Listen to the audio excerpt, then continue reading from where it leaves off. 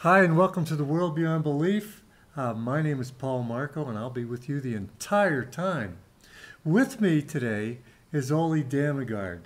Now, Ole Dammegard is going around and he's doing exceptional work, and one evidence of that is that he just recently received the Prague Peace Prize for 2016. I think that's an amazing honor, especially since it's not for being an investigative, detective.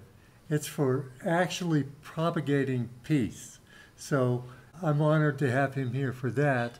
Also, you people in the United States, Ole is going to be in the Dallas area in November. He's going to be a speaker at the JFK Assassination Conference, and we're going to talk about that a little bit more toward the end of the broadcast. But I want you to just welcome Ole Dammegard back to the World Beyond Belief. Ole, it's a pleasure to have you here. The pleasure is mine, Paul, and the honor. Thank you. Now, what we talked about before was new information that you've uncovered regarding Martin Luther King. I'm really anxious to hear that. It's a combination of new and information that have been available for years and years, but very few people know about it. Mm-hmm. And so I would credit most of this to a fantastic person called Dr. William Pepper, who's been the lawyer for James Earl Ray, the alleged assassin of Martin Luther King, and also the lawyer for Sirhan, the guy who's accused of the assassination of Robert Kennedy. And William Pepper has spent some 39 years of his life looking into this more than anyone on this planet. So many of these things that we're talking about today is only thanks to him that it's come forward. Great. I also want to say that I think that not a lot of people are aware that there was actually a trial in 1999. There was more than 70 witnesses that testified under oath. It was during 30 days, more than 4,000 pages of transcripts of evidence and testimonials and so on. And this was to find out if there actually was a conspiracy behind the assassination of Martin Luther King. Yeah. It was on behalf of the King family. And the jury came back after only 59 minutes, and the decision exonerated James Earl Ray, saying he was totally innocent. He might have been found involved without not knowingly, but the evidence showed that there was conspiracy, included J. Edgar Hoover of the FBI, Richard Helms of the CIA, the military, the Memphis Police Department, and organized crime. So this is a trial with the sentence, and this is all legal. So James Earl Ray, unfortunately, he was already dead by then, but has been legally cleared as being the patsy. So that is not even an option. And I'm not going to go into so much the official story today either, but more into what actually happened as far as what has come forward so far. Great.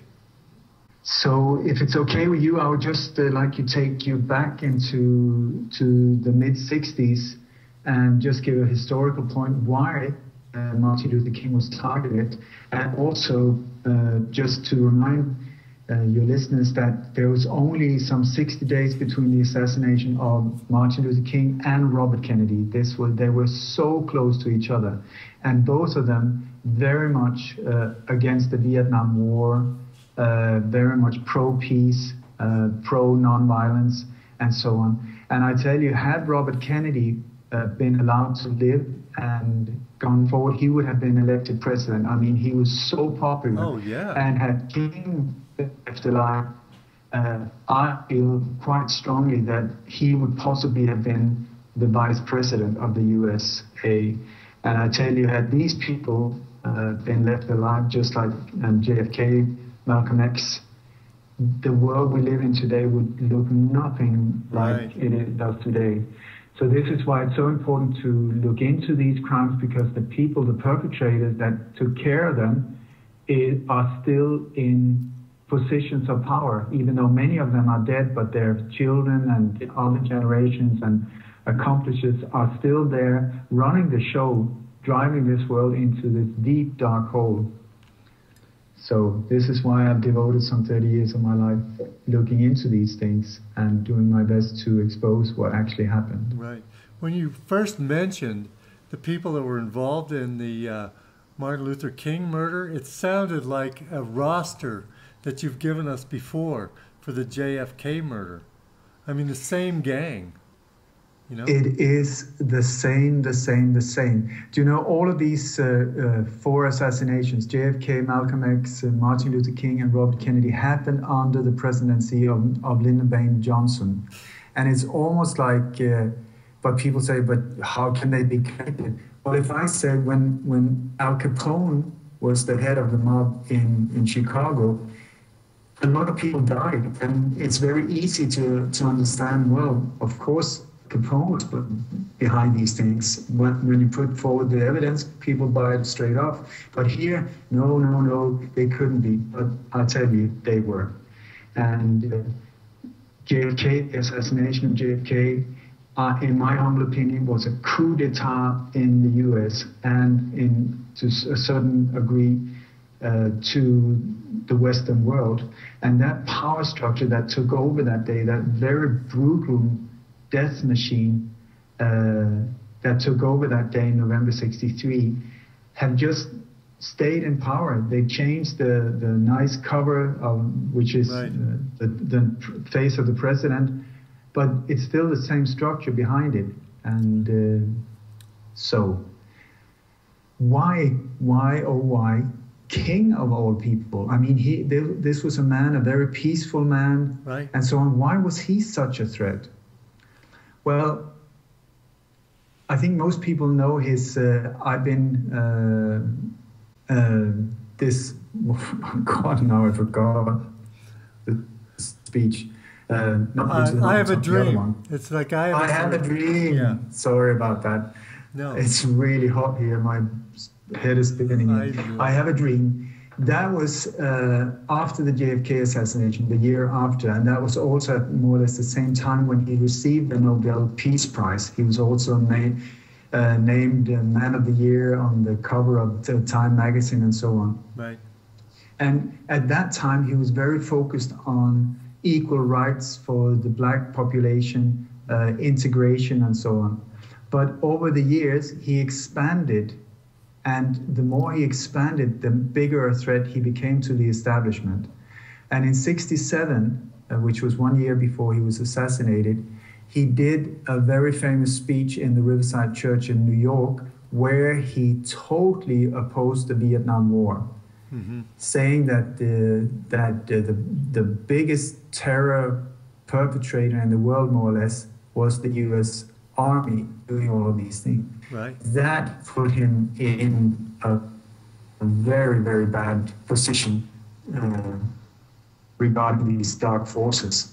And then he expanded to what he was planning to do, the Poor People's March to Washington, where he was planning to get somewhere between 30,000 and 1 million people to march to Washington and just camp outside the government building saying, we are not moving until you change, right? Until you make things change here. So, and what he wanted was distribute the wealth so that to know that the rich, super rich should not be super rich, the super poor should not be super poor, right. But that there would be balance and harmony. And that, especially that the last thing, that was the thing that signed his death warrant, I think. Yeah. But it seems like, or I know the fact that J. Edgar Hoover, the head of the FBI, he hated King. I don't know why, but he hated him. And since the 50s, he had kept King under strict surveillance with wiretapping and cameras filmed 24/7. Everywhere he was moving, the FBI was there. And they tried to do everything they could to discredit him, to start smear campaigns, they were behind bomb threats, and King's home was bombed. He was shot at, he was stabbed, not saying that it was the FBI behind these things, but there was this massive campaign trying to stop him. And one of the people involved in trying to stop him as well was, just like in the JFK assassination, an oil baron called H.L. Hunt, a Texas billionaire who's the most wealthy person in the USA. And he and J. Edgar Hoover had many different meetings in hotels all over the U.S. where they were going through different options of how to stop Martin Luther King. And Hunt thought that he could stop him through his radio programs to totally discredit him and so on. But J. Edgar Hoover all the time insisted, no, no, no. The only thing that can stop this man is a bullet. So, please interrupt me at any point. Yeah, I think it's really amazing. The only thing that can stop this man is a bullet. That's our CIA director, J. Edgar Hoover. That's an amazing statement. I don't know if he said that these exact words, but that was the thing, that the only thing that would stop him was killing him. But that he was totally correct there, because Dr. King, he knew that he might die at any point in time. He was, especially since it was the day he was stabbed in the chest by a letter opener. There was this woman that just stabbed him. After he had this scar, operation scar, it was the shape of a cross. And he said that every day when he was shaving, that cross reminded him that his time was limited, that one day, and also he told his wife, Coretta, when JFK was assassinated, he said, this is exactly what's going to happen to me. So he was aware of it, and he knew the price, and he was willing to pay it. And when he died, he was only 39. He was only 39 years old. This is so easy to forget. You know, these people were young. JFK was 46, and so on. They're not, and to accomplish so much in such a short lifetime. It's amazing, I think. I think it's amazing. All these guys, one was 39, one was 46.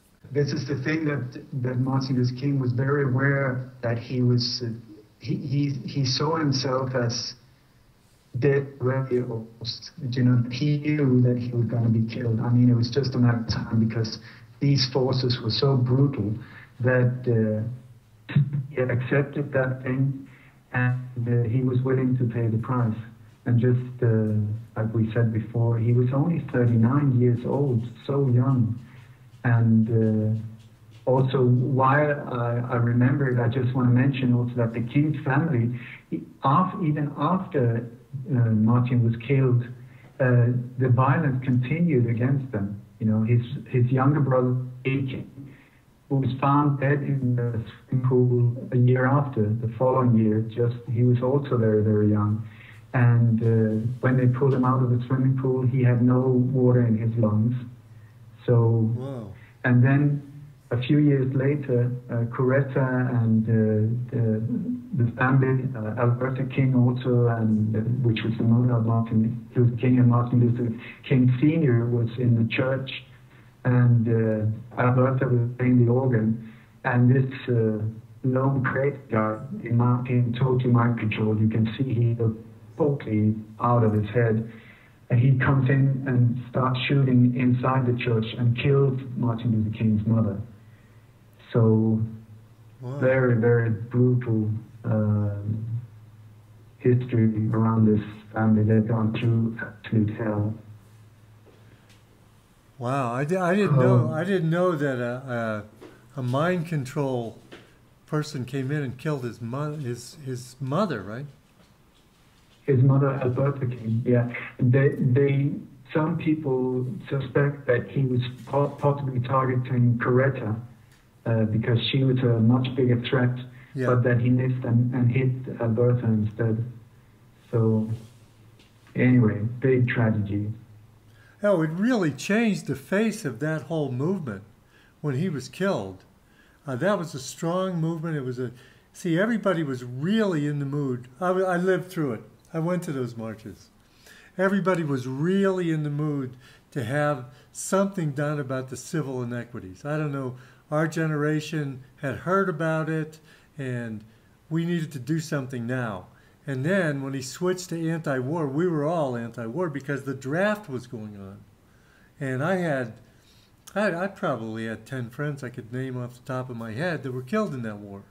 So we were really, really motivated, and he was really an inspirational leader. And when he was shot, it was just an amazing tragedy, and took the wind out of the sails of that whole movement. Yeah, and then when Robert Kennedy, some 60 days later, were knocked off as well, I mean, that just killed everything of the thing. So it was very efficient. I mean, it was very, they succeeded in doing what they wanted. Right. Also, King was so central because he was sort of the figure in the middle of all these different organizations that was trying to accomplish a change. But he was the central one, and by killing him, the whole thing imploded. So it was a strategic killing. I would say that assassinations on this level is sort of a last resort. It's quite messy to get away with, so they try to avoid it. But at certain points in history, they just done it. And these are very brutal rogue elements in government. Right. That, do you think... So, let me ask you a question, Ole. And this may be a little off the topic, but I want to kind of pick your brain on this. Do you think that if these what are they, 4-staged assassinations by the same group of groups, do you think if that would happen today, do you think the public would be more awake to it? What do you think? A lot more awake through the internet. A lot more, I would say. It's far more difficult to get away with these things now, where people got cell phones and everybody's spreading information very fast. In those days, in '63 and so on, people were so naive. Oh yeah. So this is why nobody has really most people didn't look into these things. They just booked the official story and that was it. And I mean, to this very day, Sirhan is still sitting rotting away in a prison, not being allowed parole or anything like that, even though he's totally innocent. And it's very easy to prove that he's innocent because when at the Ambassador Hotel, in early June 1968, when Robert Kennedy has just given his speech and he was on his way to the presidency, he was led out and taken out through the kitchen at the Ambassador Hotel, which was very strange. But in the kitchen, Sirhan was waiting for him. And here we're back to mind control as well. He's a very typical example of how mind control is used. Anyway, he's standing there with a very strange smile on his face, and when Kennedy approaches, he pulls out a gun with 8 bullets. He starts firing. As soon as he starts firing, people jumping, they wrestle him down on a steam table, grab the gun, and so on. So at no point he was closer than 1.3 meters. I think that's what is that, like 4 feet or 5 feet, something like that. And at all times he was straight in front of Robert Kennedy. That all witnesses say the same. Right. So of course Robert Kennedy was hit all 3 times straight from the front. No, he was hit 3 times from the back and to the right. And the last shots were fired point blank when he was on his way down, so that the hair was burnt from his skull from the flame of the gun. So it does not take, like I normally say, more than an IQ of 10, which can, an IQ of 10 that can sort of tell the difference between hot and cold water. Right. It doesn't take much more than that to understand there must have been a second shooter. Also, when you hear the audio recordings, it seems like there was somewhere between 12 and 13 shots fired. So even though the FBI managed to destroy thousands of photos from the evidence and from the crime scene and so on, destroyed so many testimonies, didn't hear witnesses, harassed witnesses, and so on. What does that tell you? There's a massive conspiracy behind it, and that is not a theory. We're talking facts. And also this whole thing about destroying evidence or keeping it, kept away from the public eye for 50 years or 60 years, that is the act of a criminal mind trying to cover their butt. We are the one who are employing them to protect us. We should have access to this. Right. No, it's national security. That is absolute baloney. Yeah. National security, their security, that's it. Yeah, that's what and why 50 years? Because by then most people involved are dead, so they're on the safe side, and then after 50 years they just expanded with another 29 years or something like that. So in the end nobody bothers, and also all of this so-called evidence that will be released at that time will have been shredded and so on. Right. Please understand that we're looking at super criminal elements that are slaughtering elected leaders of a country, of a nation. Right. And the population are just sitting nodding and saying, well, that didn't sound too good, or that was horrible, or, oh, I know exactly where I was when the shots were fired. Who cares? Right. That is not the important thing. You live in a life now that is controlled by these forces. So that is the thing that is important. And it's time for us to break the spell and see what's going on so that we can liberate this world and make it become this beautiful place it's supposed to be. Right. So if I go back in time, okay, it seems like this assassination was planned, at least maybe not in detail, but that they had the plan of taking King out from the late 60s, 66, I mean. And there was a series of meetings where they planned on finding the perfect patsy. And they elected James Earl Ray. He was in prison at the time. He had robbed a supermarket, a grocery store. This guy, not super intelligent, a total failure as a criminal. I mean, I don't think he ever committed a crime without being caught within 20 minutes.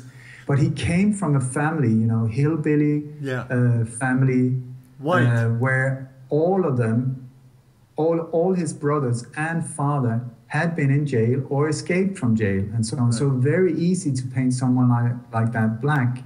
Also, you could use the racist element as a motive. Even though he wasn't really a racist as far as I never heard him say anything negative about any African American. But in those days, I mean, if you were not a racist in these areas, you would be chased out, or you would be having a hard time, and so on many times. So $25,000 was given to Clyde Tolson, who was the second in command of the FBI. He then took this money and gave it to the Memphis Godfather. His name was Russell Atkins, the Dixie Mafia, which was in those days a very powerful mafia, even though many people haven't heard of it. But the Godfather, Russell Atkins, then he received the money and he then transported it to the Missouri State Prison where James Earl Ray was. This money was given to the warden, and they more or less let him out in a bread truck. I mean, they opened the door, they covered his butt, everything, and got him out there sweetly and safely. So he was let loose, and then it said that he went to Atlanta, he was picked up by his brother, and then somehow later ended up in Montreal and in Canada. In Canada, he was approached by someone he's always referred to as Raoul. This Raoul person, which I believe might be a composite of 3 or 4 different people with actually the same first name. So I think that is maybe why James Earl Ray, who wasn't that clever, put them together as one to not point fingers directly, but at the same time trying to prove his innocence. Anyway, so he met up with this Raoul in Montreal. This Raoul person wanted to give him jobs, like run errands more or less, or drive stolen goods from one place to another, contraband, and so on. He was given 4 different identities, passports, everything. Very odd, because the 4 identities he was given, all of these 4 people looked very similar to him, or at least similar, same age, same appearance, white people, and all of them lived within 1.5 mile radius outside Toronto, I think, or Montreal, in the same neighborhood. So I think possibly what they were doing was trying to create a multiple patsy.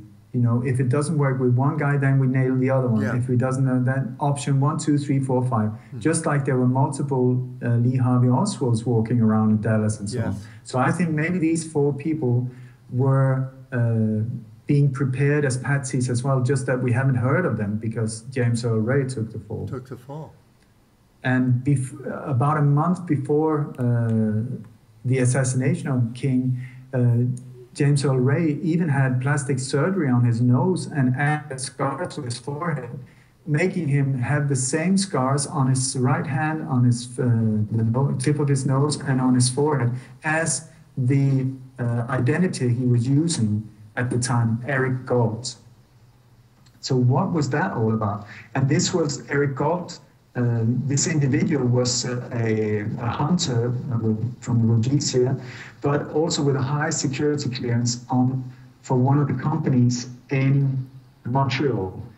So through these files, the CIA or other agencies, through the security clearance, where they get a lot of detailed information, could very, very easily handpick these people and create a patsy that could be used, or different identities that could be used in an operation like this. Amazing. So, sorry?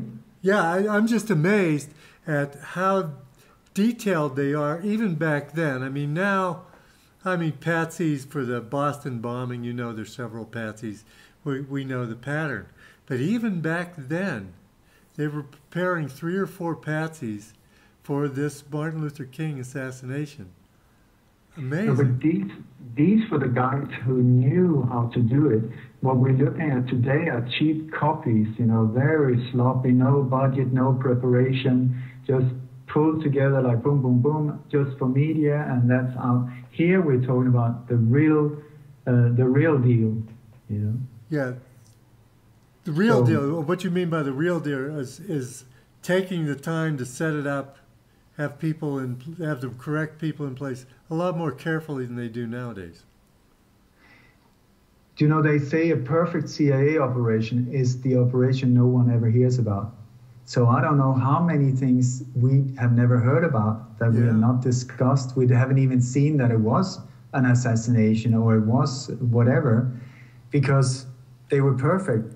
The things, it's only these that is slowly uncovering. But the ones that they're pulling off today, oh my God, at least the ones that are visible, these false flag crap operations or state-sponsored terrorists, you know, Allah Akbar, all of these, it's just not good.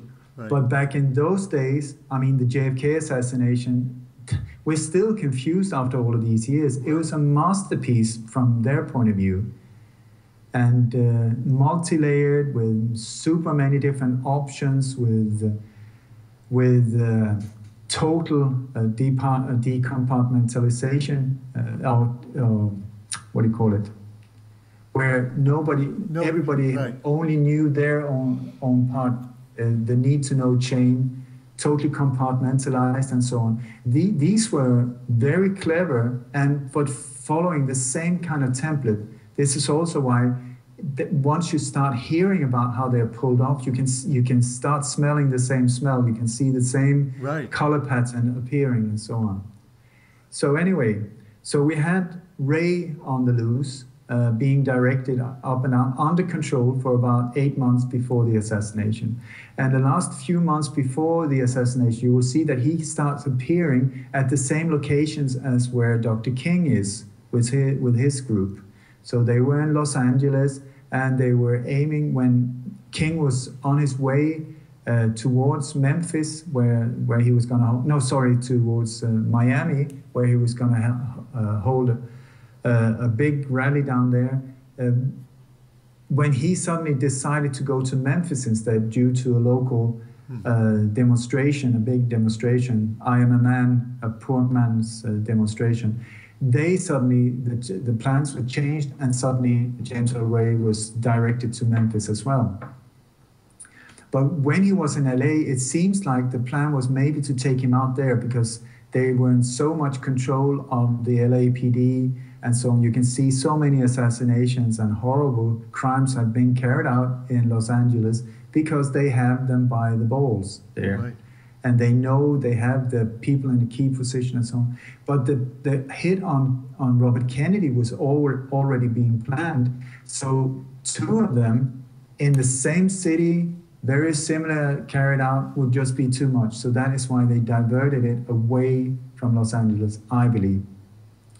Interesting. So anyway, a few months before, in the beginning of 1968, there was also a meeting in the Appalachian, the upper New York State, where Chicago mobster Sam Giancana, together with Johnny Rosselli, these two people were very central in the JFK assassination. They met up with people from the FBI and the CIA. One from CIA, I believe, was E. Howard Hunt, who was also very central in the JFK assassination. He was very central in the Watergate burglary and many other operations. Anyway, so the CIA offered Giancana $1 million to take care of King, but Giancana turned it down. Why he did, I don't know, but he turned it down. Maybe he thought this is too much, first JFK, then Malcolm X, King as well as we're going to take out Robert Kennedy, it's just going to, just going to burn around us and well, there was still a certain amount of criminal justice going on there. I mean, people could get arrested, even high-level people. I mean, it wasn't like today, where who's going to prosecute them? We can show that Clinton is connected with various murders now recently. She's just connected only because they could contribute things that would harm her presidency or her chance for presidency. But there's no, I mean, even if there was pretty solid evidence, there's really not a criminal justice system. Whereas back there, yes, they could have been brought to trial. Things could have been exposed. There was still enough of American justice left to, that's probably why they had to be better at it. I mean, when you look at the FBI with J. Edgar Hoover at the front, I mean, what kind of justice are we talking about? Yeah, you're exactly right. It's a super criminal organization with him leading it. And also, I just want to point out, so I don't forget it, that not long after these assassinations in the early 70s, suddenly J. Edgar Hoover died of a heart attack, it said, in his bathroom. And then he had the same treatment as so many other people that were murdered. A very quick, he was cremated, no autopsy, and just buried the guy, boom. Yeah. So I believe that he was taken out as well. I'm going to look more into that. And then he was buried in a Freemason temple. So that says a lot as well. Right. Anyway, but in March and April of 1968, we're coming close now, because on the 4th of April was the day when he was murdered. There was also a series of meetings with, I quote, persons involved with the CIA and military intelligence in the Phoenix operation in Southeast Asia. Now, if you remember, we did one interview about Operation 40, super central in the JFK assassination. And one of the people that led Operation 40 was a man by the name of Ted Shackley. He was also the operation chief of JM Wave, the biggest CIA operation in the world in Miami. Mm-hmm.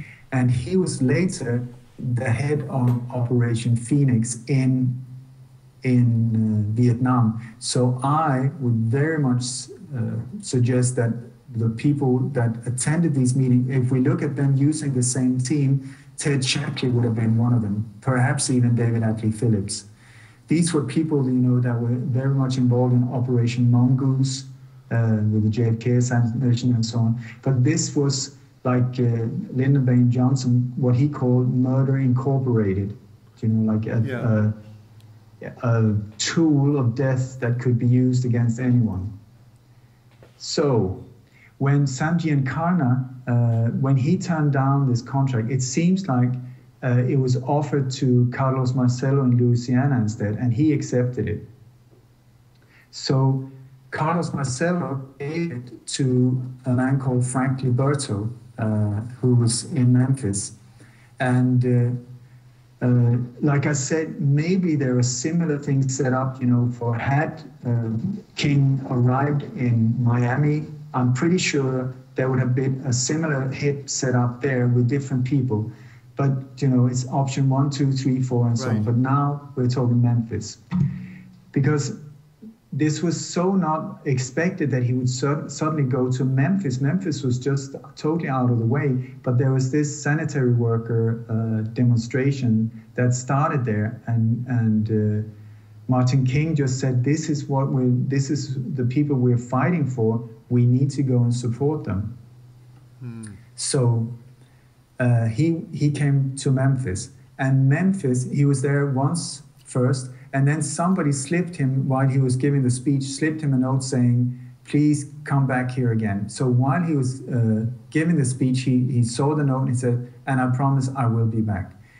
I don't know who gave that note, but that could be one in his inner circle that was trying to get him back on location, because Memphis was the perfect site for this thing.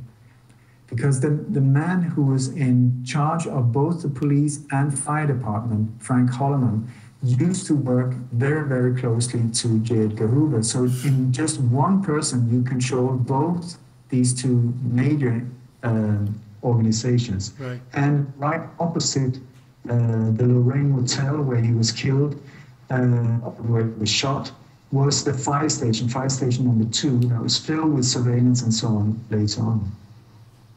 Amazing. So, anyway, Frank Liberto, he also called the Fat Man, he took this contract and approached a former police officer called, Memphis police officer called Lloyd Jowers.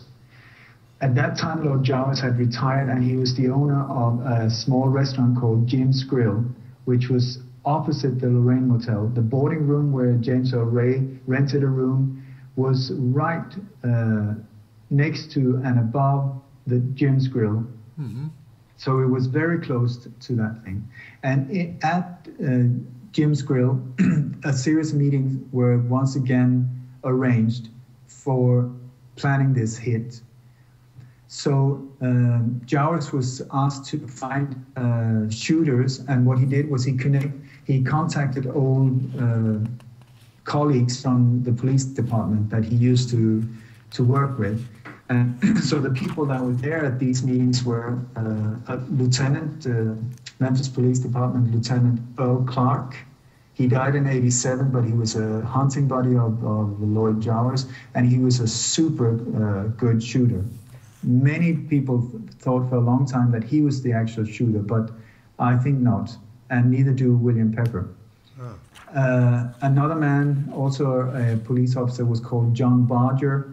And then there was a very central man called Merrill McCullough, who was an undercover Memphis Police Department officer.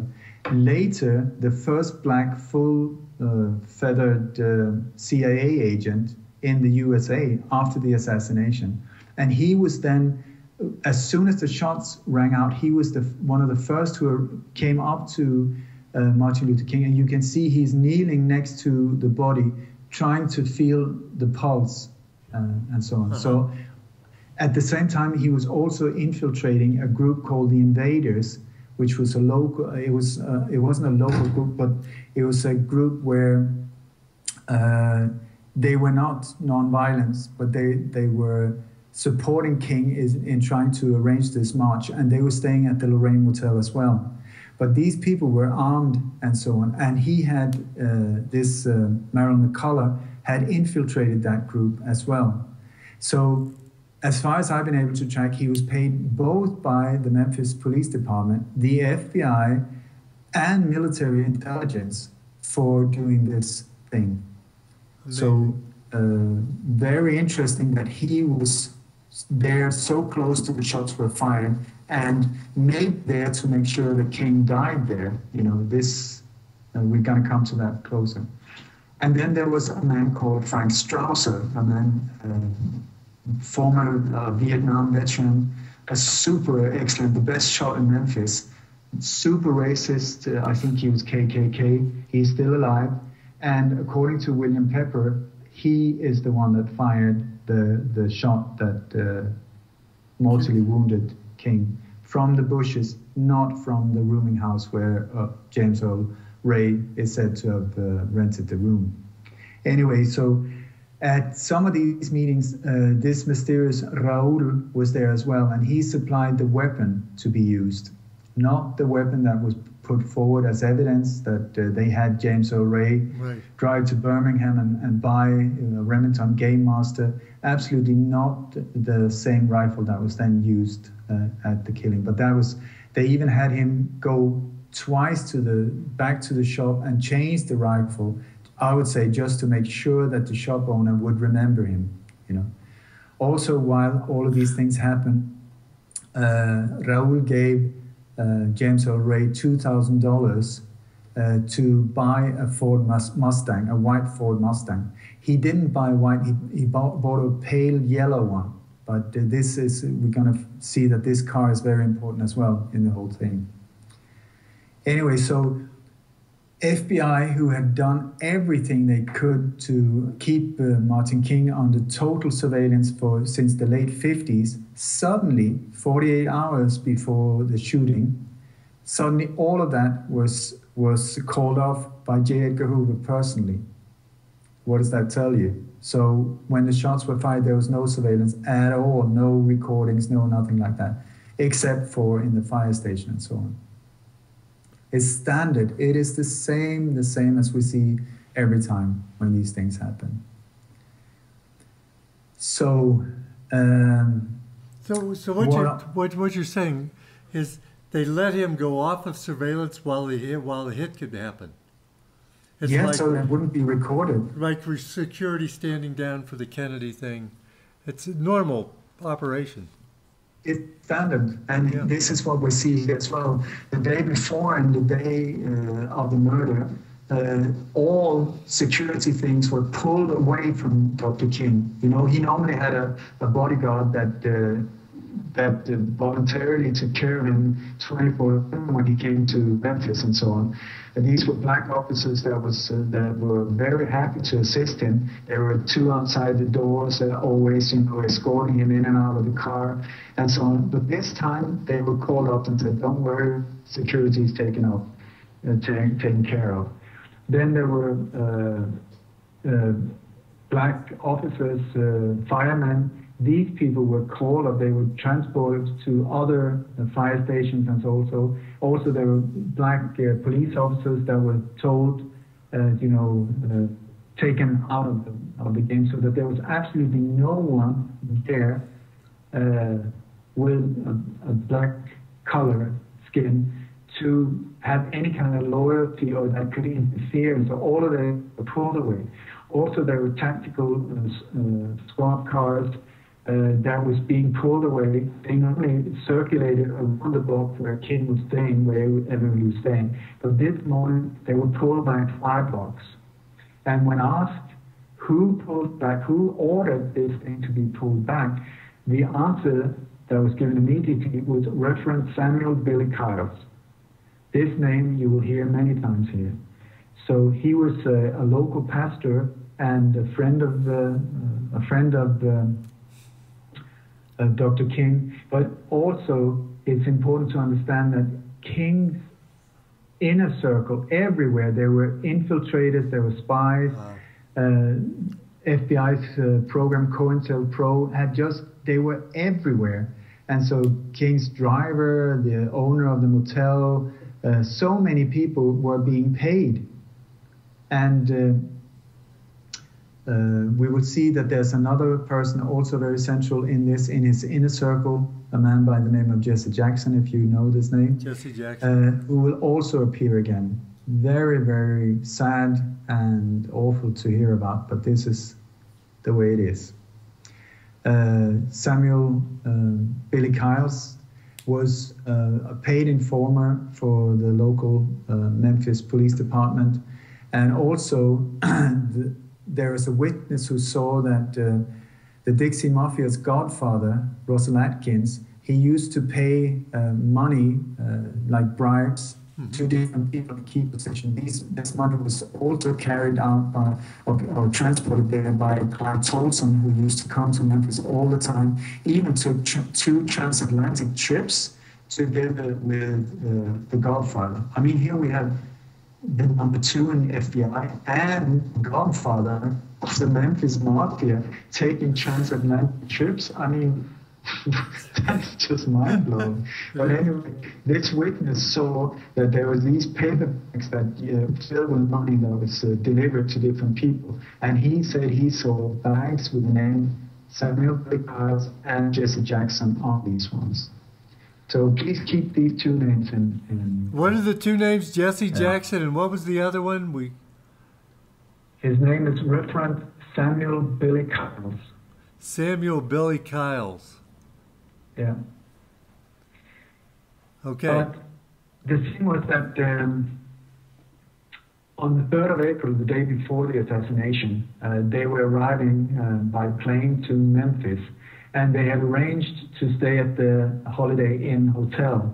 But when J. Edgar Hoover heard about that, he started a whole national campaign in media saying, look at this leader, you know, he's talking about boycotting businesses with white owners, and here he is staying at white luxury hotels and so on. Right. So that, to avoid problems regarding that made the King Group change hotel to the Lorraine Motel. You know, so they were playing totally in his game without knowing it. And because the Lorraine Motel was one of the few hotels that allowed black people to stay there. And this was quite a famous hotel. You know, you had Otis Redding, Aretha Franklin, Nat King Cole, many of these, B.B. King used to stay there and so on. Actually, Otis Redding song, what is it called? Is it After Midnight or something like that? That was, he wrote that song at the Lorraine Motel. Interesting. Doesn't matter, but so the obvious choice was the Lorraine Motel. So they indirectly got King to choose that hotel by mocking him in media. So they got him there, and then what happened then was that he had booked a room, 202, I believe it was, on the ground floor next to the office of the Lorraine Motel, but sort of like in a corner where they could reverse the car in, let him out, you know, so he only had like 2-3 steps and he was in the room. 2-3 steps out, he was in the car and so on. Very good for security. No way for an attack from the outside, or the chances much less.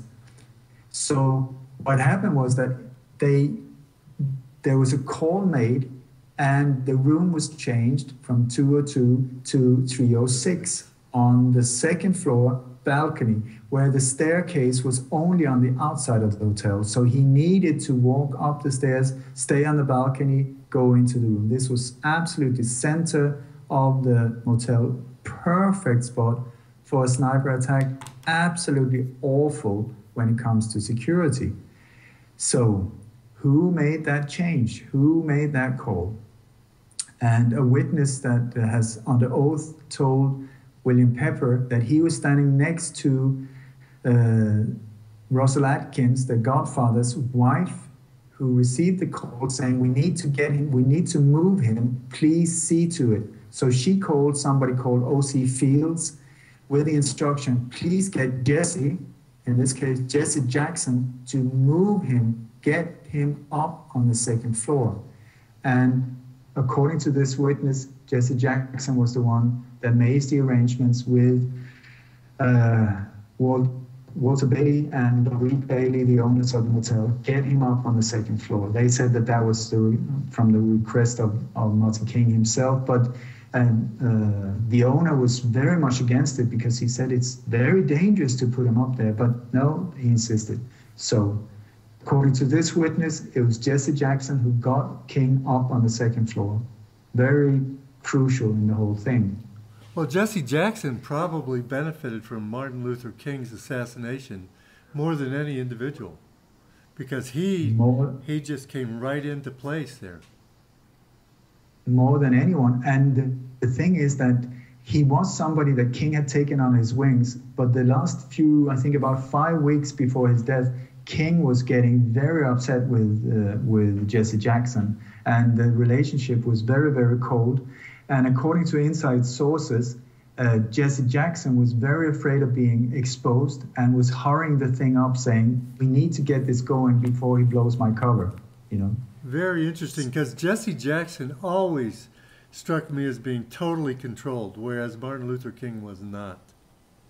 I mean, to me, from a casual observer. I'm very sorry to be the deliverer of bad news, and please, Mr. Jesse Jackson, come on this program or whatever other program and tell your version of what happened, or answer some questions about these things that we're going to talk about. Anyway, so the night before, it was the weather was very bad. There was a thunderstorm and so on, and King delivered this very, very famous "I've been to the mountaintop" speech. Right. This was his speech. And in that speech, he pointed out that his absolute best friend is Ralph Abernathy, Reverend Ralph Abernathy, who was the natural successor after him, had he not been killed. Because even though Jesse Jackson was being put forward as the one that was meant to take over after him, he was not. And I think maybe King suspected that something was going to go down, because in his speech, you can hear his speech, he says, "I might not go, I've seen the promised land, I might not be able to get there with you, together with you. Longevity has its benefits, but I don't know if I'm going to make it together with you." And he said, "At this point, I fear no man, I fear no one, and because I've seen the mountaintop," and hallelujah, more or less like that. Yeah. So I think he indirectly spoke to these forces as well, giving them the finger, saying, "I do not fear you. I know what you're up to. You cannot stop me. And if you try to stop me, you will create a martyr that will be unstoppable. I have seen a mountaintop, right. And this cannot be stopped." I think that is what he said. And when he turns around, you can see also that he almost turns his back towards Jesse Jackson. It's the same when they arrive to the Lorraine Motel. It's filmed there. Jesse is opening the door, but his face is very brutal. If you see these things that were going on, he's with his back towards King. King looks very. There's not a peaceful, jolly feeling to these images at all. Anyway, so. Well, I think Jesse was really hooked onto success, notoriety. I think that's always in his forefront. Nowadays, the role he plays is whenever there's a racial conflict, and usually in the United States now they're, George Soros and his Black Lives Matters, and they're creating more and more racial. Anytime there's a racial conflict, he'll show up there and he'll stoke the racial card. So he's playing a real defined role for the New World Order now. We're talking controlled opposition, I would say. You help us, we promise you everything. Absolutely. Sell your soul, and we will give you everything. That's right. And unfortunately, I think I know these are very severe accusations, but I would very much like to hear his answer to this.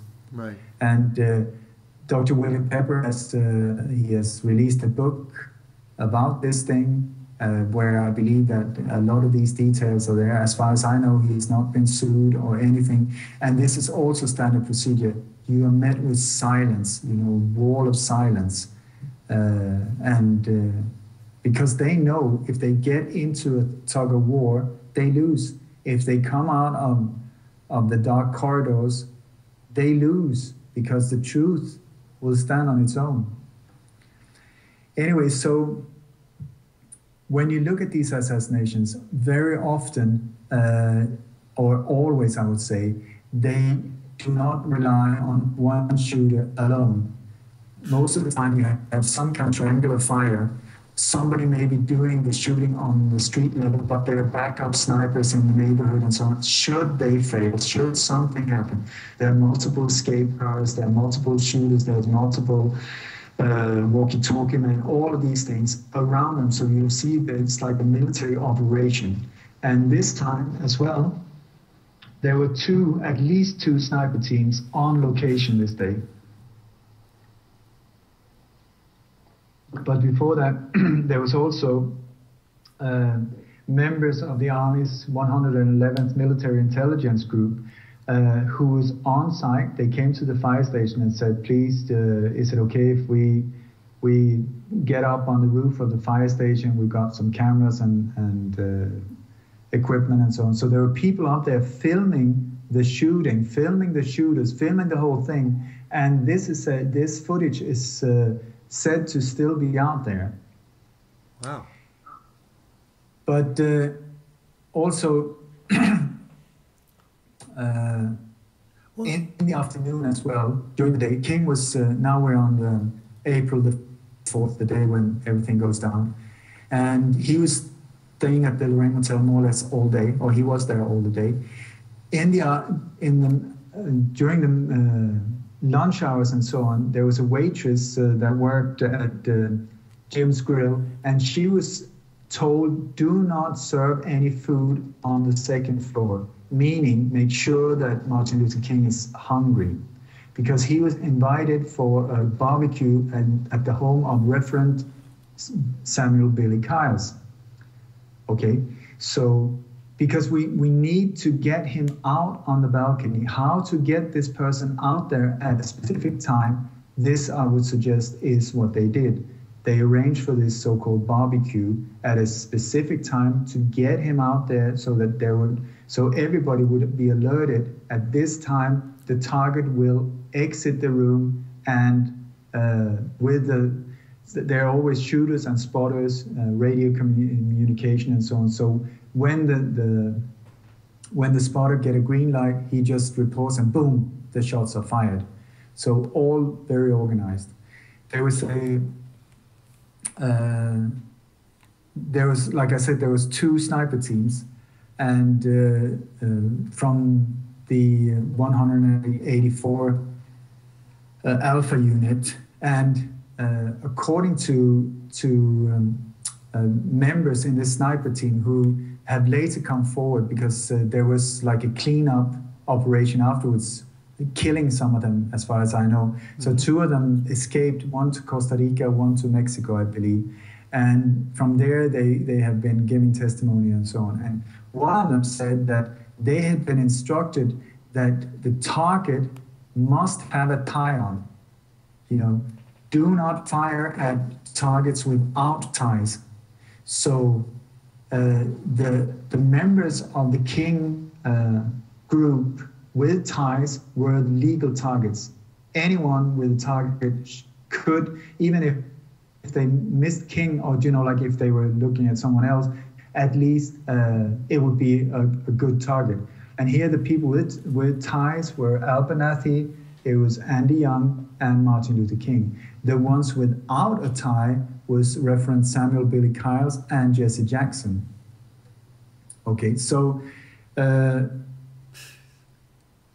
Samuel Billy Kyles, he died this year, just in time to get, not to get nailed for this thing. Right. But he has made a whole career about him spending the last hour of Martin Luther King's life together with him in room 306, together with Abernathy.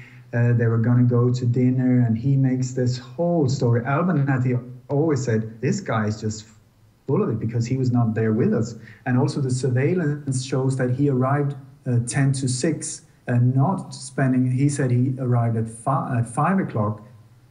And then King said, come in, sit down. And they were having this great talk reference together. That was absolutely not what happened, but that's the story. Actually, what Samuel Billy Kyles, I can send you a video clip that I put together of all his different statements regarding the different aspects of this assassination. It's just like a clip together. And he says that he arrived at 4 o'clock, stayed in Jesse Jackson, and they had to sing along with Jesse Jackson's band. I could guess that they had a meeting in Jesse Jackson's room, but I think maybe they were preparing for something totally different than a sing-along. Anyway, so Billy Kyles go out there. He picks out the tie. It was an orange and black tie for Martin Luther King. He puts it on him, and then King goes out on the balcony. When he goes out there, there's Frank Strausser, and Earl Clark there hiding in the bushes.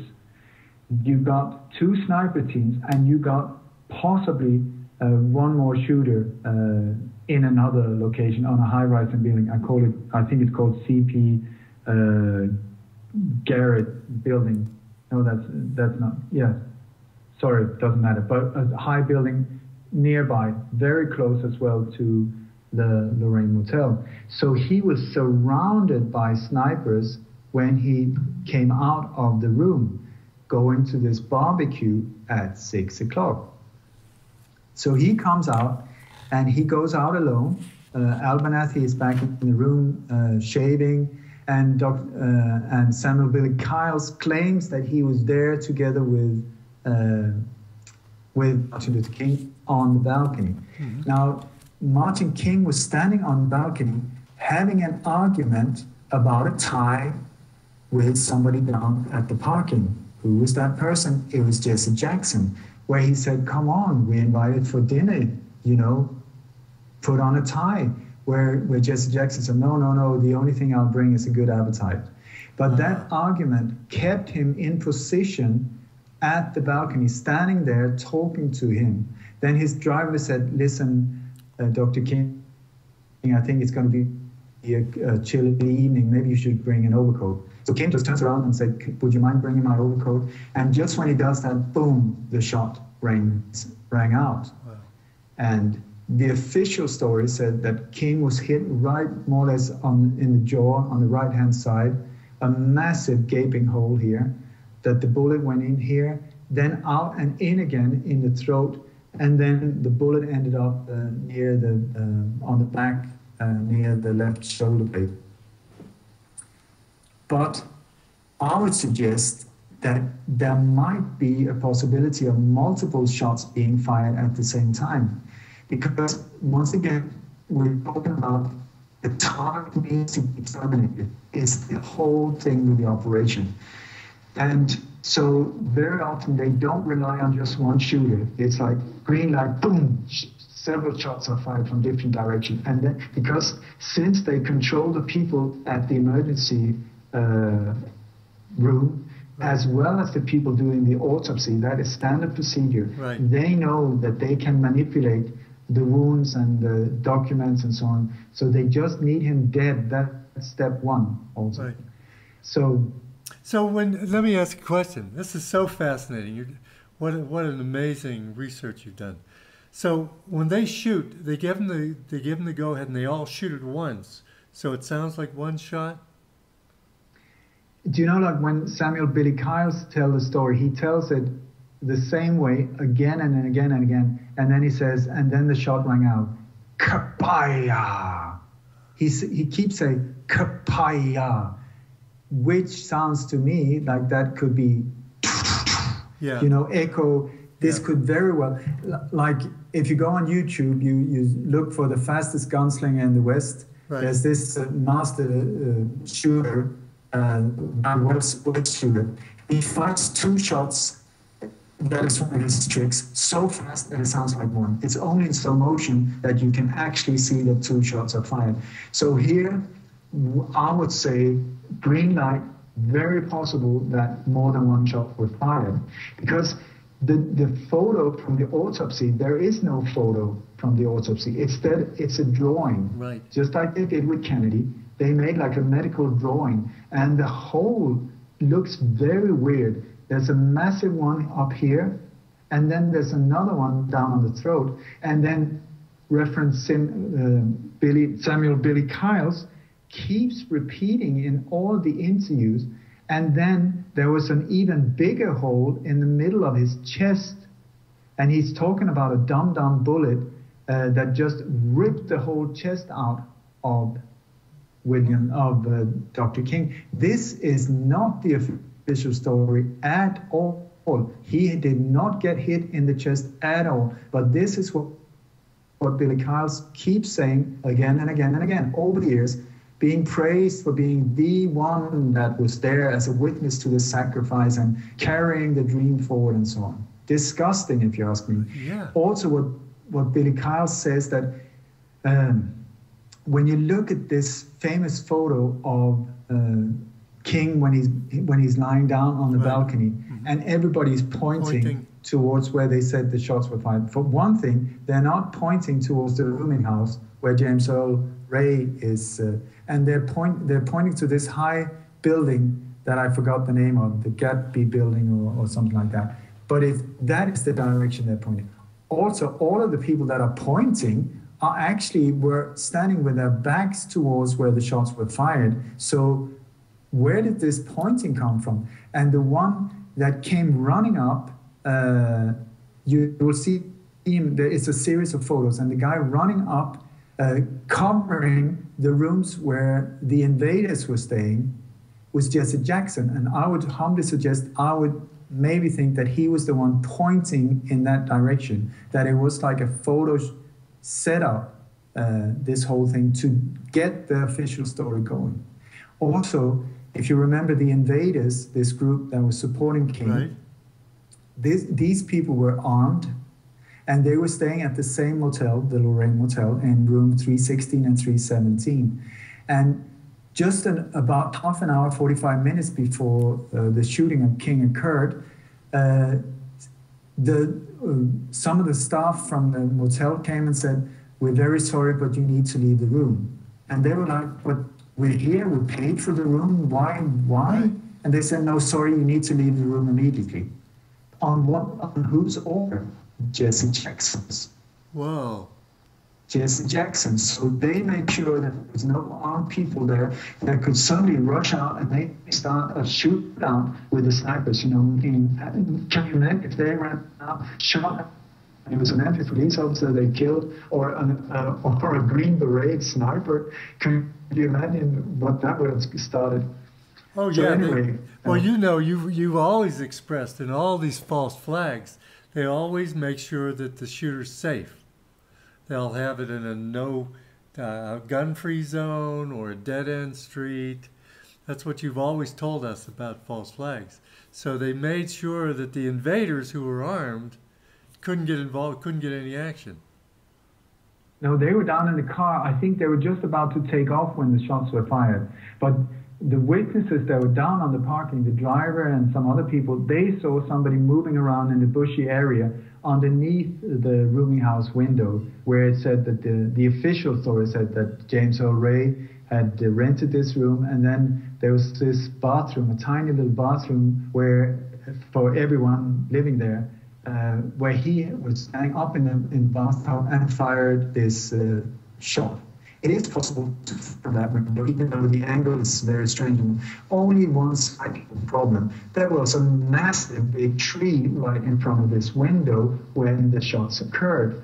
But thanks to the Memphis Police Department, they contacted the local not sanitation, but park and recreation department, yeah, and ordered them, can you please cut down all the brushes, all the trees in this area. So the next morning, April the 5th, the whole crime scene was devastated.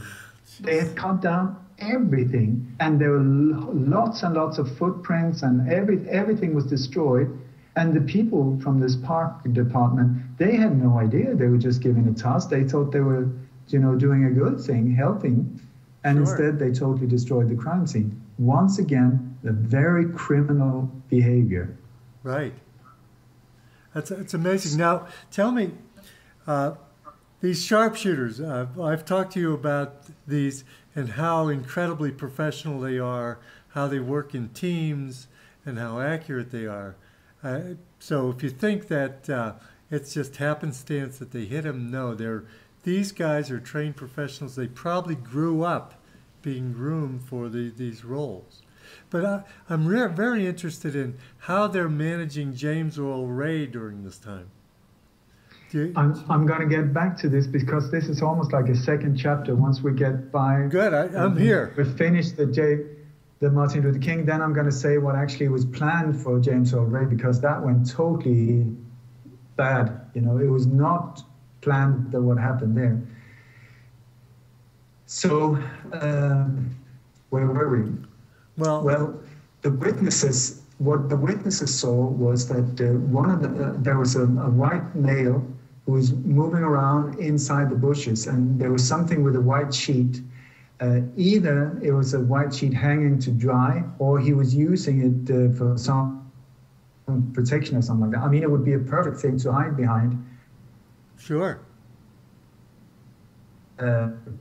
And here we're talking about Frank Strauss and O'Clock, if I'm correct, these two, where as soon as the shots were fired, the rifle was thrown to O'Clock. He then moved to the back door of Jim's grill, where Lloyd Jowers had testified that he received the smoking gun, brought it in there. He was observed by his girlfriend, a young black woman, only 19 years old, who saw him break down the rifle and hide it.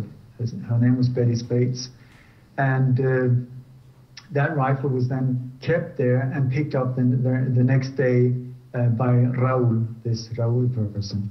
But before then, Lloyd Joward had shown the rifle the next morning to one of his best friends, saying, "This is the one that killed King." Not very clever, but I think he was a bit shocked as well. So you're saying that they showed it to James Earl Ray? No. That Lloyd Jowers showed it to one of his best friends, that this was the rifle that killed King. And he was later, many years later, he testified at the court about him being shown the rifle. And this is also, I believe, what started the whole thing, where William Pepper managed to get Lloyd Jowers, and the whole case was to prove that there was a conspiracy. And the King family was accused that they just did it for the money. So the whole, the sue involved $100, that they would sue Lloyd Jowers for being part of this conspiracy to kill King and pay $100, just to show that it had nothing to do with money. Wow. But back to the conspiracy, because when you look at these very famous photos of up on the balcony where King is lying there, somebody had put a towel on his cheek where the blood is. And when you look, there's one woman who's standing next to everyone pointing. I think she's pointing as well. She's got like a cart next to her with, it looks like for washing or towels and so on wheels.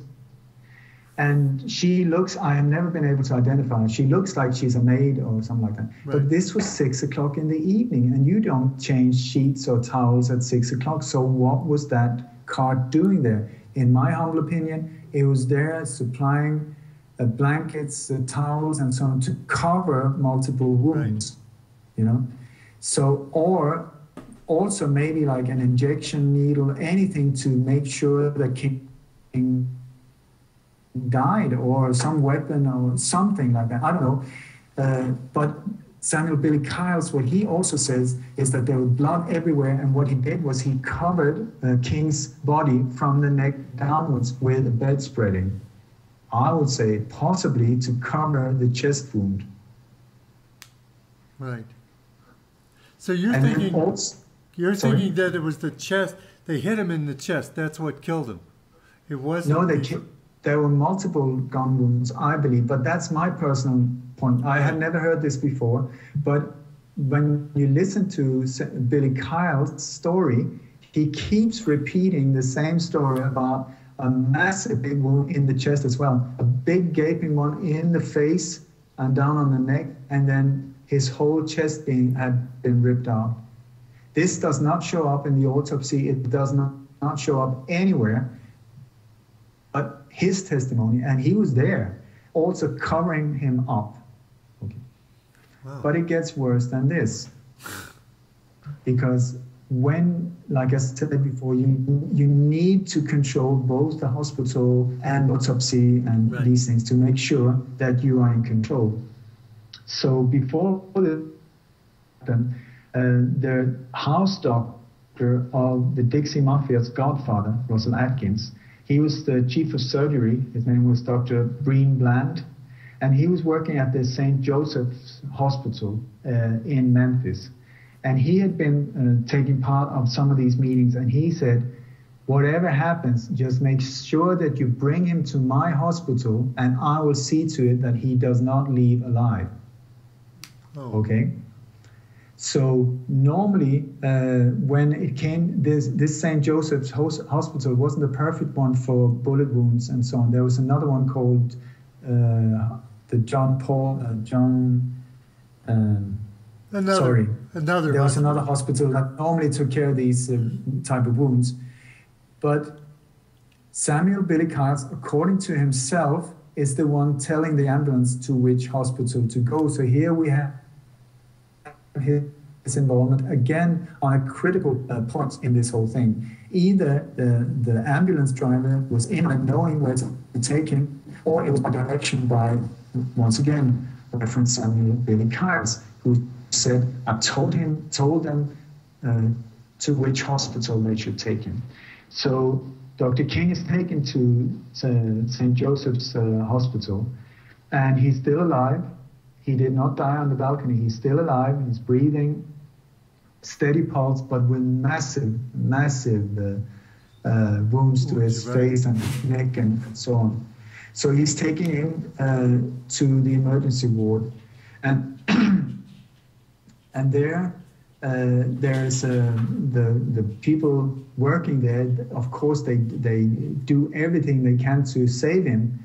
When this Dr. Breen Brand comes in with two people in suits, and he says, sorry for the language, stop working on that nigger and let him die. He then orders everyone out of the room, and there was one nurse called Lula May, sorry once again, but anyway, she said that when she was about to leave the room, she heard that the three men spat on King while he was still alive. And then, so she turned around hearing that, and then she saw Dr. Breen Bland take a pillow and put it over the face of Dr. Martin King and hold it there until he stopped breathing. Wow. Whose testimony is this again? This is eyewitness testimony, right? The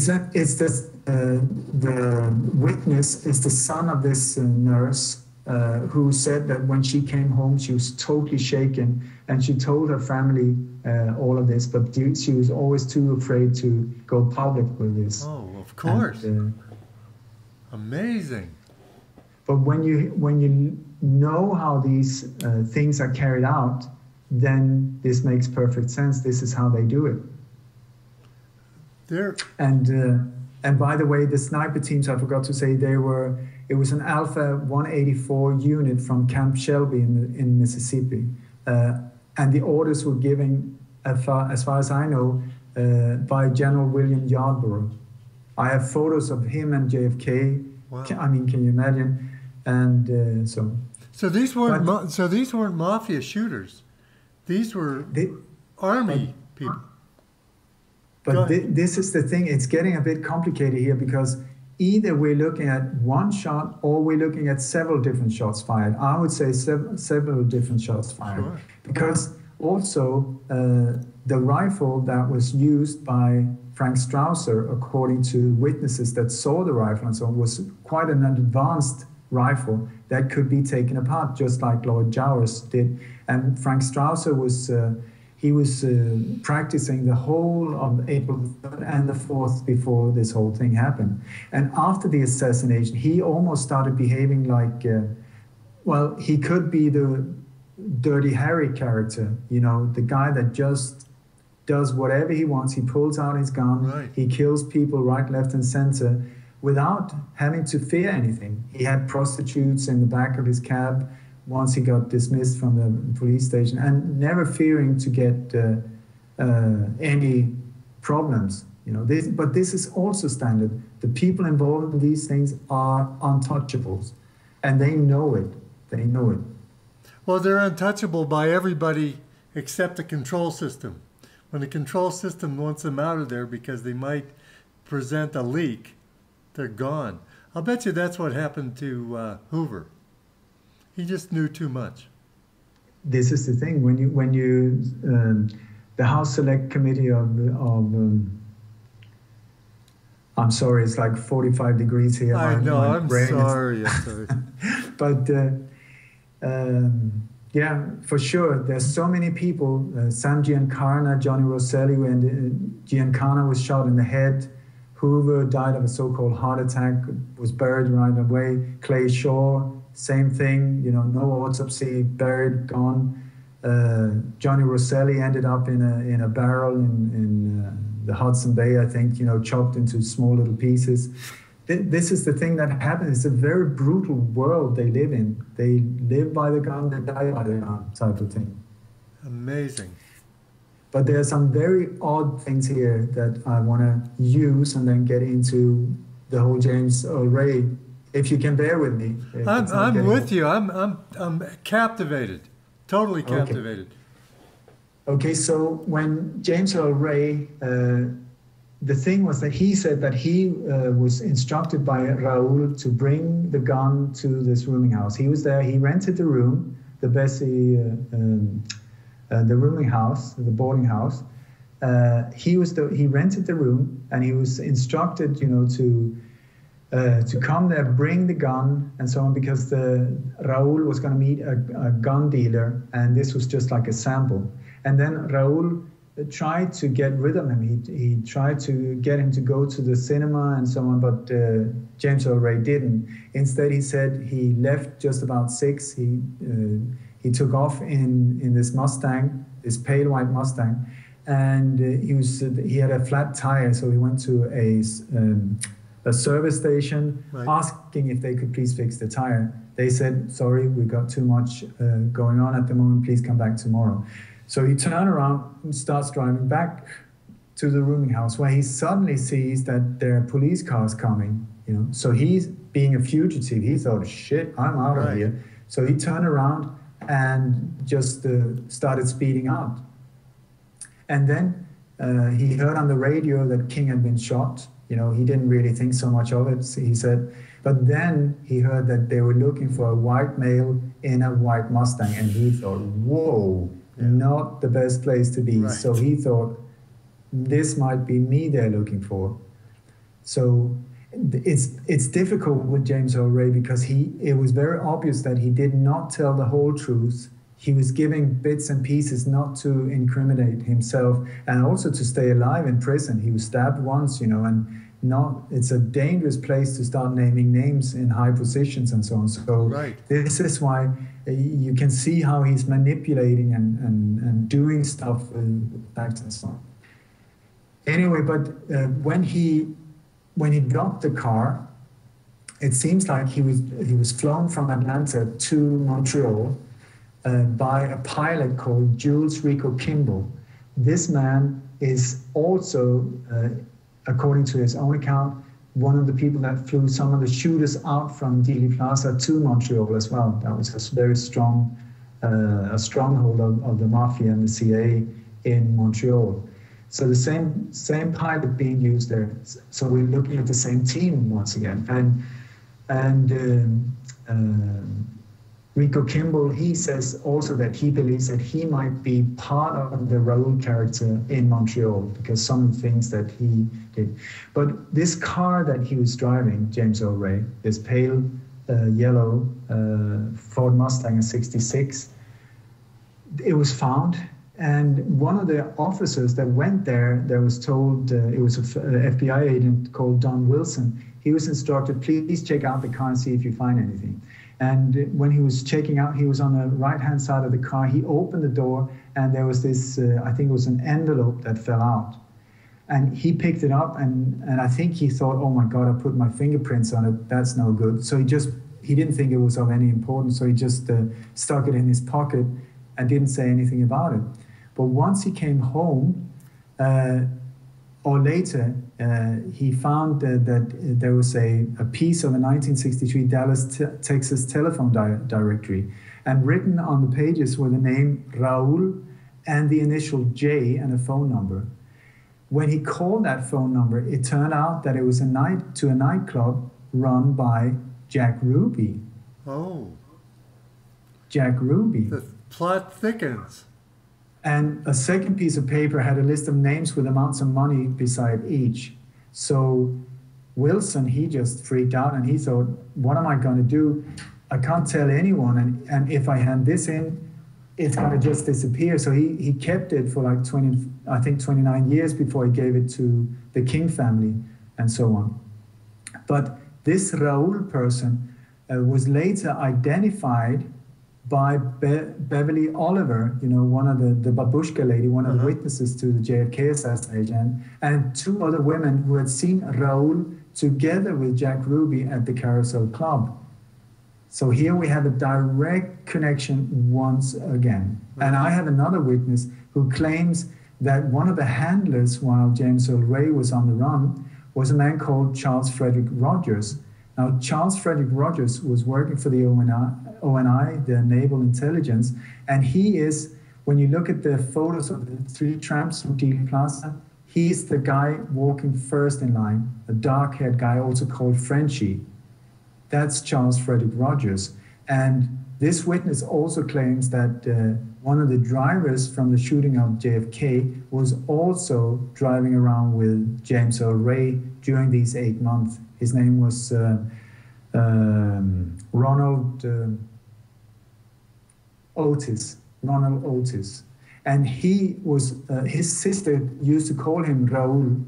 And he might also be part of this Raoul composite, I think. Anyway, so... I'm sitting here... Go ahead. I'm just reflecting. It sounds... I think that... Go ahead. I'm sorry. I think that the Raoul in Montreal, his name was Raoul Miori. He was specializing in false identities, Raoul Miori. But then there was another Raoul called Coelho, and there was another one called Raoul Escovade. He had, when James Earl Ray was on his way to Memphis, he had made a phone call to Raoul. And so when the first lawyer was given to James Earl Ray, the first one was trying to do good, Mm-hmm. So he hired a private detective to find if they could find this mysterious Raoul. And so James Earl Ray told exactly where he made the phone call from, because the pay phone did not work. It was in a small town in Texas somewhere. The pay phone didn't work, so he used a private line, a private telephone. So this private eye managed to find the bill, the telephone bill, and he got the number. And when he called the guy, the number, it was to the Louisiana State Police. He asked for Raoul, and a man came to the phone called Raoul Escovade. He later had a meeting with him, and he said it was very obvious that both was very aware of why they were meeting. This guy was in his early 60s. He had like salt and pepper hair, very dark complexion, but very ice cold blue eyes, gray blue eyes. And this private eye said that he was afraid of this person, and he knew that we need to be very careful here. So there's several different of these roles, and I think these are the ones that this composite is made of. Anyway, so are you ready for the James Earl Ray part of the whole thing? Yeah, that's what I was waiting for. How did they manage this patsy? That's amazing. Oh my God, it's a hell of a story. Okay. Some years after this happened, there was a man called Jim Green that came forward and said, I was involved in the Martin Luther King assassination. Nobody took him serious. He testified before the House Select Committee of the House Select Committee that looked into the JFK, Martin Luther King, Robert Kennedy assassinations and so on. He testified before them, and he even made contact and met Dexter King, one of the sons of Martin Luther King, telling his story. Okay, his story is that he believed that he was handpicked because he was in prison at the same time as James Earl Ray. This guy was like just a street thug into bootlegging and stealing cars and these type of things, not at all involved with things like this. But these are sometimes the people used for these operations to pull the trigger, and then they kill them right away and bury them. Yeah. You know. So anyway, he believed that he was chosen because he knew James Earl Ray, what he looked like, and so on from prison. They were at the Missouri State Prison at the same time.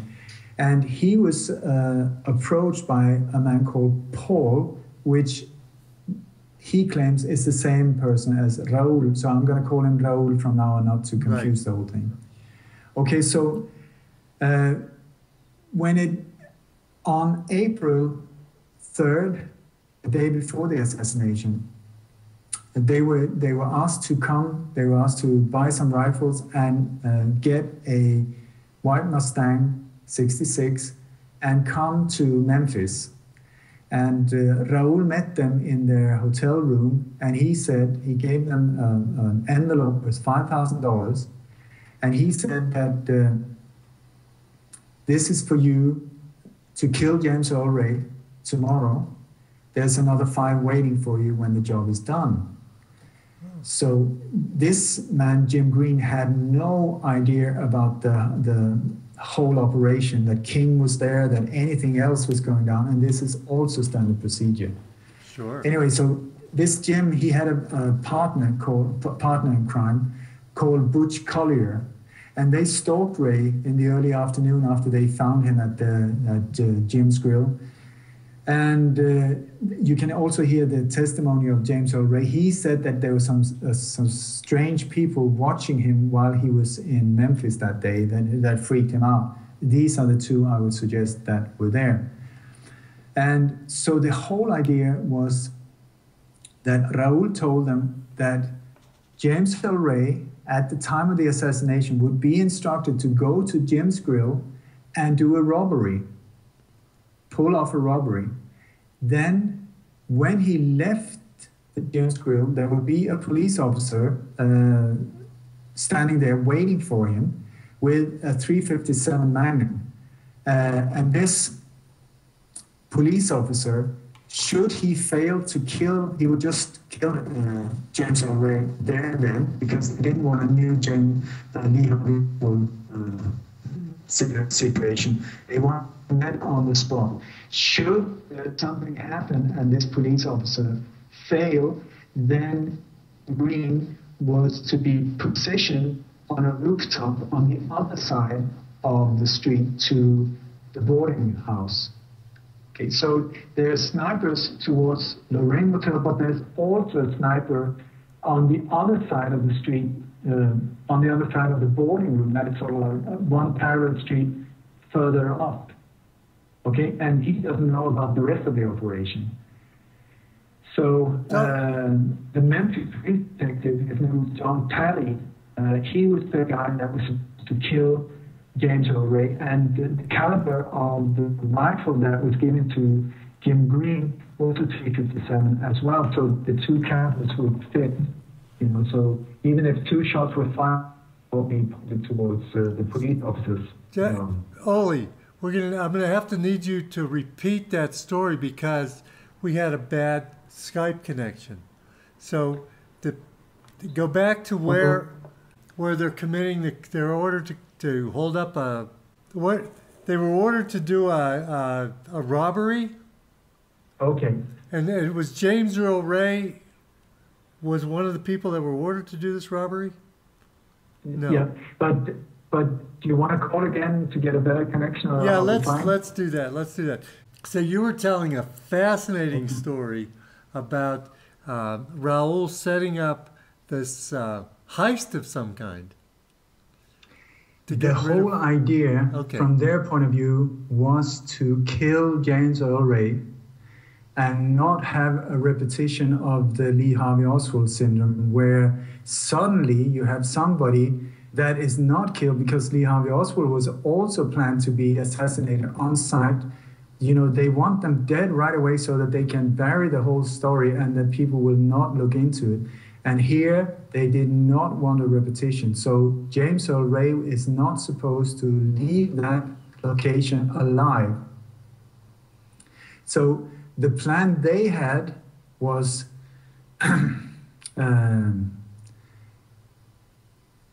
they gave him, there were 3 white Mustangs involved, one of them pale yellow, which is the one that James Earl Ray bought. Right.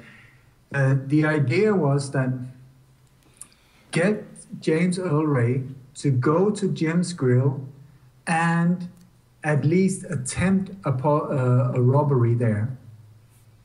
That was Raoul's plan. Then when he left Jim's Grill, a police officer by the name of John Talley would be standing outside with a .357 and shoot him dead. That, you know, so that means that he would have been, you know, been a possible shooter from the bushes or the rooming house, and then coming through the back of James Grill into the restaurant, or from the outside into the restaurant, whatever, and then be killed there, so that they had multiple options of explanations to what he was doing there, you know. But the whole idea was to kill him on location. And then Raoul, who was in the rooming house together with this Butch Collier, they would then run, as soon as the shots were fired at King, they would run down with a bundle of evidence that was put in a blanket. I mean, this was the most incredible stuff that was in that. It was the rifle, the Remington Game Master, that was stuffed into a package that didn't even fit the rifle. There was the radio from the Missouri State Prison that James Earl Ray used to have there. I mean, so they think that he made an escape from prison, bringing his radio, and then all the way there with the serial number engraved on the backside. They were like bobby pins. There were beer cans with his fingerprints on. There were clothes that didn't fit him, but that belonged to him. You know, like all of that just to point him out. And Raoul's idea was to throw this in the back seat of the Mustang, so that he would be killed down at the grill. Evidence would be found in the car, and that was the whole idea. They had parked, there were 3 different Mustangs involved, and you can see there's one cab driver who testified. He came to pick up a client at the rooming house. He was later the guy that pointed out to James Earl Ray as the shooter, even though he was so drunk he couldn't even get out of bed. So the cab driver went up there. He was in the room and saw that Charles Stevens was lying there dead drunk, left, got in the cab, and went back to the cab station. Once he arrived there, he heard on the radio that King had been shot. So he was there just around where this whole thing, this shooting took place. And he noticed that there were two white Mustangs 1966 on the outside. I mean, this was almost a new car then. This was and a muscle car, so you noticed them. Right. And here there were two more or less identical standing outside here. Now the idea was to leave one to blame James Earl Ray on, and then Raul would take another one that was parked a block further down, and then Butch Collier would take the third one, take off, and then pick up Jim Green as well, the shooter that they had placed on the other side of the street. So that they were sort of decoys, confusing the whole situation. Amazing. This is also standard procedure. So the idea was to get James Earl Ray killed on sight. And this is why they paid Jim Green $5,000 to get up on the roof on the other side of the street as a sniper with a rifle, a 357, just like the same caliber as the police officer, so that there would be whoever shot him, as long as he died, they could always blame it on, or say that it was the police officer that had killed him, and nobody would ever know that there was a shooter on the roof. So he was there from like 3 in the afternoon, several hours, really uncomfortable for him and so on. But he says that he was standing, he was on the roof and he saw James Earl Ray come in and out several times and standing by the Mustang for quite a long time, going into the rooming house, going out. And I think maybe he was sort of suspecting that there's something strange going on here. At the same time, Raul said, he claims that Raul wanted him to go to the cinema. And the cinema is also a classical point either for the target of an assassination or for anyone who wants to be blamed for it, because then the people that carry out the operation know for sure that that person will be in the same location for at least an hour and a half if they don't leave in the middle of the film. So it's a perfect location to keep one sort of isolated, but without him knowing it. They did the same thing with Oswald, didn't they? They put one of Oswald doubles in there. Yes and no. It was the Texas Theater there, but that was where he was told to go to meet his controller. And but similar thing, because they used to meet, I believe, in the Texas Theater. So he was told to go there after this whole thing for an update of instructions, but he never, his handler never arrived, and his handler was David Atlee Phillips, the same person in charge of Operation 40 as well. So what they saw was instead, you have this mysterious bundle that was found just outside the entrance of the house next to the rooming house and Jim's Grill. It was called the Canopy Amusement, and it was just thrown on the pavement, which has always struck me as very odd, and also very odd that James Earl Ray was allowed to go on an international escape, thing where he went to Portugal, he went to England, he was on his way to Belgium, and he was in the UK. He got arrested at Heathrow.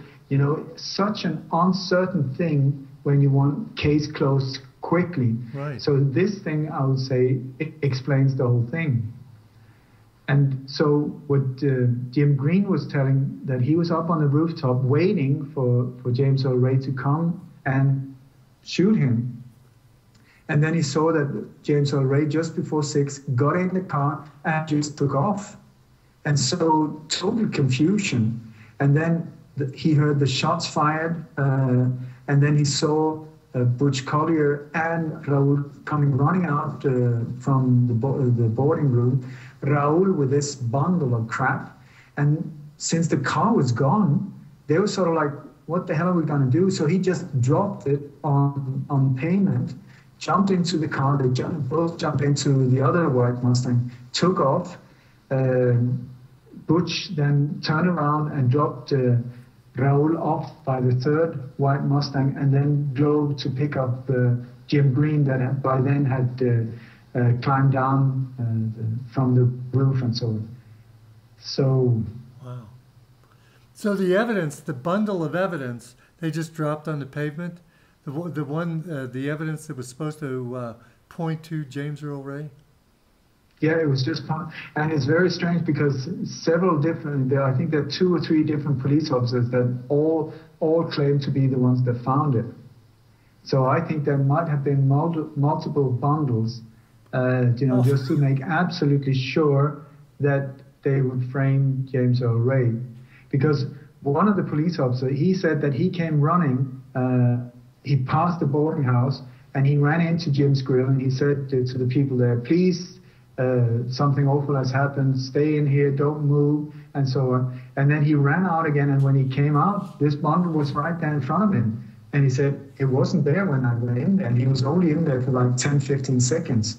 But this is at the exact same time when Raoul and Butch came running out, dropped it, and then jumped in the car and took off. Amazing. Amazing. So not only is the hit orchestrated with mostly inside people, but also the patsy is orchestrated because the patsy has to be killed too. Unfortunately, or fortunately, he wasn't. No, it really made a massive mess, because he could identify Raoul. He knew key people, so he was a threat to the whole thing. And so it would have been so much easier. Can you imagine if he was shot dead there? Right away, he was the guy that shot. Right. He was killed on sight by a heroic police officer, and that was it. A redneck, low-life thug who just killed him because he hated blacks. Yeah. And that was it, end of story. That was the plan. And instead, it's come to this massive big thing that has taken so many years to expose. Right. What amazes me, Ole, is that you started with the Kennedy assassination, then you branched off into other false flags. This looks like a serial murder. There was a general, what's his name, Clark. Remember, you'll remember this when he said, "We're going to invade 6 countries or 7 countries in 5 years." Right. It sounds like the same kind of deal. We're going to knock off John F. Kennedy. We're going to knock off his brother. We're going to knock off Malcolm X, and we're going to take out Martin Luther King. Sounds like the same players, the same organization. What do you think? I don't know how many times I say it's the same, it's the same, and the same in different variations. But right. The key players are very often the very same people that follow the same template, and it's just a study of how to carry these things out. It's like if I were a violent person or into these things, I could be hired to arrange for these type of things, because with my knowledge, I know exactly how they pull them off. I know exactly which things to have in mind, what you need to be aware of, who do you need to take care of, how to carry it out in a professional way, and so on. And here we're looking at top people in the military, in the intelligence agencies, and so on. I mean, who am I? I'm just an ordinary guy on the street trying to figure these things out. But these people are professionals. So for them, this is, a walk in the park. Right. Well, you're anything but an ordinary guy. You don't realize how hard it is to do the depth of research that you do. And this might be a great time to mention that if you're interested in what Ole does, and I don't know anybody that's awake and aware today that wouldn't be interested, he's going to be appearing in Dallas in November at the JFK Assassination Conference. And I was amazed. The first time I heard Ole was on Red Ice Radio, and he did, must have done 3 hours on the JFK assassination, and the level of detail to the weapons, to the cars used, to how each individual group of assassins was set up, it blew me away, and that's why I had to have him on as a regular interviewer here. But if you're around Dallas or you're interested in the JFK assassination, it would be well worth your while to get there in November. And I want to say another thing about that too. Ole is an independent investigator, and he's broken down so many false flags for us on World Beyond Belief. It's unbelievable. He's put forth a template on how this thing goes. He's an amazing researcher. But you don't get paid big bucks to be a researcher if you're an independent researcher. So luckily, to get Ole to Dallas, someone gave him a plane ticket and a couple days worth of hotel rooms. But he's short about 5 days worth of hotel rooms. So if anybody out there is going to Dallas or is interested in helping Ole stay there more than 2 days and leave, I guess, or sleep in the park, I would like you to go to Ole's website, and Ole's website is a potpourri of stuff. You can buy music there, you can buy books there. Ole, tell them a little bit about your website so we can get them there to maybe get some money for you to go to Dallas. Stay in Dallas. It is number one on my bucket list, to go to Dallas. I spent so many years. I know every grass straw on Dealey Plaza, every angle, all of these things. To be able to go there is just mind-boggling.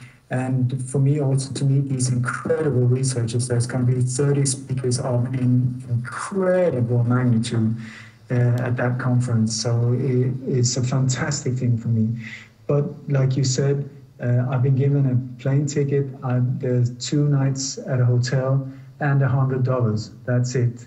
And as you know, things cost more than that. Right. I would be extremely grateful if this could be like an exchange of energy. I've put 30 years into these things. If other people who appreciate the truth coming out would like to support me, their donation buttons on my website, lightonconspiracies.com, lightonconspiracies.com. There's more than one, if you haven't noticed. Also sign up for my newsletter. There's a membership area and so on. I'm a one-man band, so this is the only income I have, and that would help me to spend a few days in Dallas.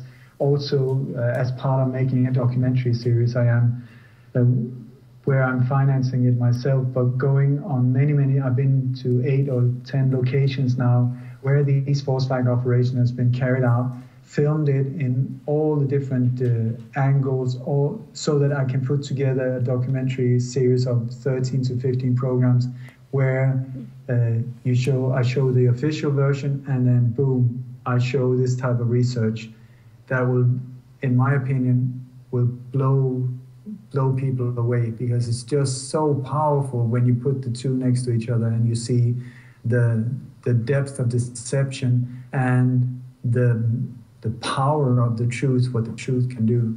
Right. So please, I'm not begging, but I'm asking, support me in doing this, because I'm doing it for all of us. We're in the same boat, all of us. Right. And the reason why these assassinations, to reveal what's going on, is so important is because the power structure that killed these beautiful people are still in place. This is the thing. This is why nothing changes, even though you change the face of the president. The same agenda keeps going on. And we need to reveal that to be able to transcend this whole thing and get to the next level. That's right. Can I just mention another thing regarding this assassination?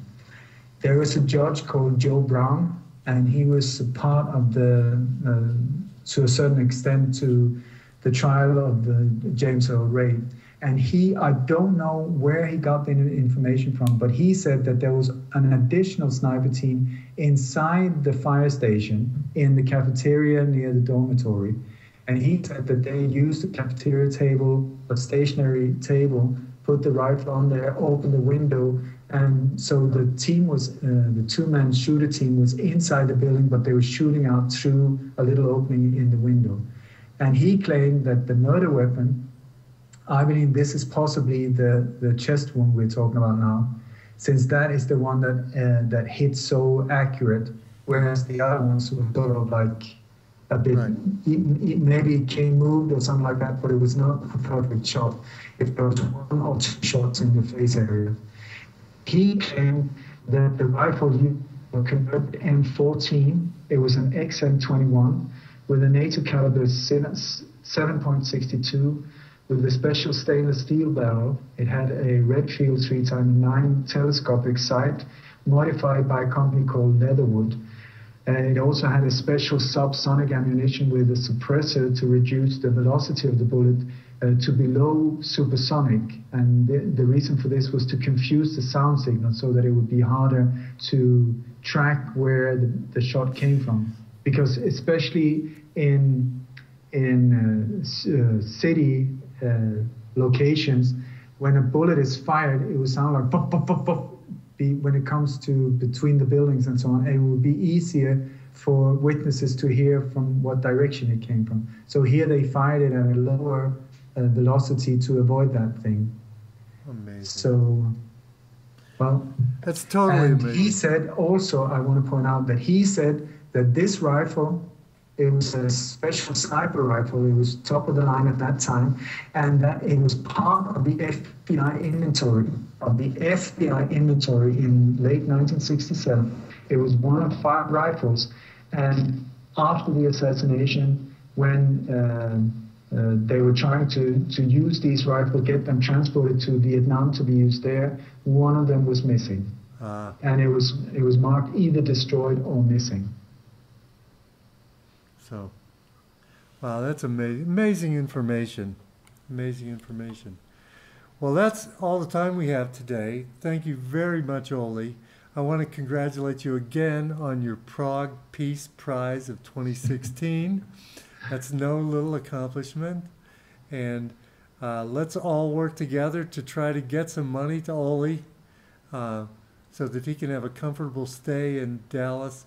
And if you're around there, that would be, I would be there if I lived anywhere within 100 miles. Because there's going to be amazing speakers. There's going to be E. Howard Hunt's son, St. John. He's going to be there. Gary Powers. Do you remember the guy who flew the U-2 plane and was shot down? Right. Possibly due to Lee Harvey Oswald's information in Russia. His son is going to be there, Gary Powers Jr. There's going to be one of JFK's Secret Service agents, Abraham Bolden. He was the first black Secret Service agent, personally sort of appointed by JFK, and later really betrayed and put through absolute hell. He's going to be there. Jim Morris is going to be there. Judith Berry Baker is going to be there. There's going to be 30 speakers, and it's just, I can't believe that I'm going to be part of them. It's just going to, for me, it wouldn't be complete without you, Ole. You've done such great work on this subject. It wouldn't be complete without you.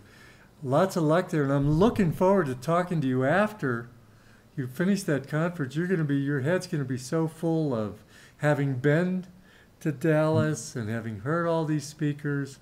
It's just going to be swimming. It's probably going to take you a week of just letting the stuff absorb before you can really get back on the I just want to mention that I've been warned about coming to the U.S. I've been offered one of these orange overalls and a nice stay at Cuba for a nice holiday in. And I'm just going to say that I come in peace. I have not broken any laws.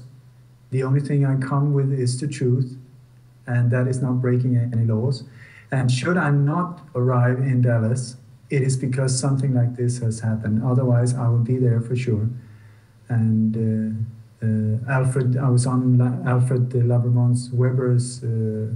He made an interview with me. He said, according to international law, there's nothing they can use against me. There's nothing, no loopholes, no nothing that can stop them from having me go there. So I just want to point that out now, that please don't even try, because it's just going to mess things up. Right. You know, I've got backup of very beautiful people that will make a hell of a turbulence around this thing, should I not be allowed to enter or taken or whatever. So I'm gonna look forward to an amazing few days or a week in Dallas. I hope that I'm sure everything will be fine. Well, thank you very much, Ole, and you can go and jump in a cold shower now and relax. Have a wonderful day. You too. Bye-bye. Take care. Bye-bye.